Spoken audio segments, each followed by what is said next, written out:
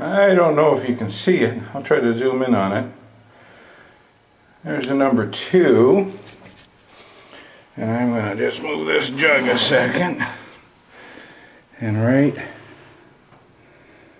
boy, you can't even see it. But it's there. Right there. There it is. A number 1. A number 2. There's number 2. Good camera work, Dave.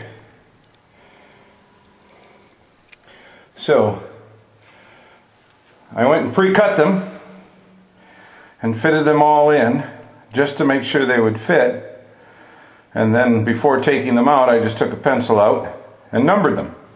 That way I know that when I put them back in the right order, they're going to fit.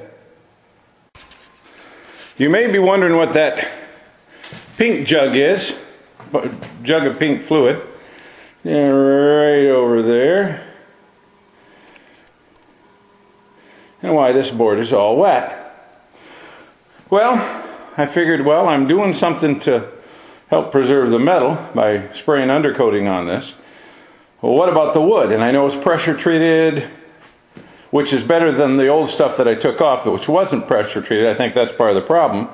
But I did some looking on YouTube and looking for home remedies for wood preservers, and saw a number of hits that suggested getting this stuff. And they also had some borax kind of powder compound that they added to it, but I'm not going to do that because I'm going to have animals on this.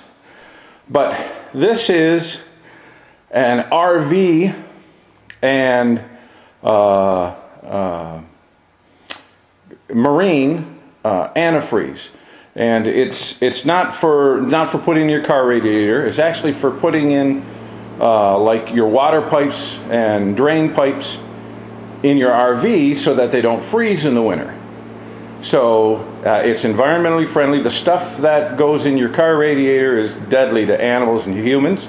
Not good. But this stuff, obviously if they can use it in water pipes in your RV, then it's got to be okay. What you really want to check for is it's not the ethylene glycol, the green or red stuff that they would put in a radiator, but it's the propylene glycol.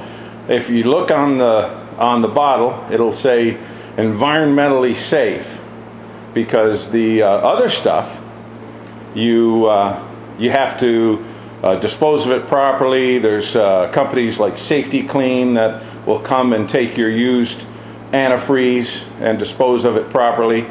But this stuff is environmentally friendly, and it is a water inhibitor, which is of course what causes rotten wood. So I'm soaking these down on the bottom before I put the boards in, and then once I get all the boards in, I'll just take my handy dandy broom, pour a bunch on, and I'll just sop all the edges and corners and the top and let it all just soak in, because that is a moisture, a water inhibitor. That's what keeps water away. And if water does happen to come in, it'll suck the water in, it'll absorb the water, just like it would do in your pipes in your RV, and it changes the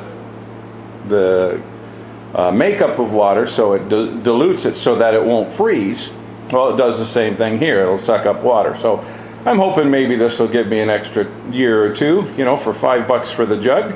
An extra year or two out of the wood would be nice, and it might be something that later on I could pull the mats and do again later, and it'll be good. Okay, more work.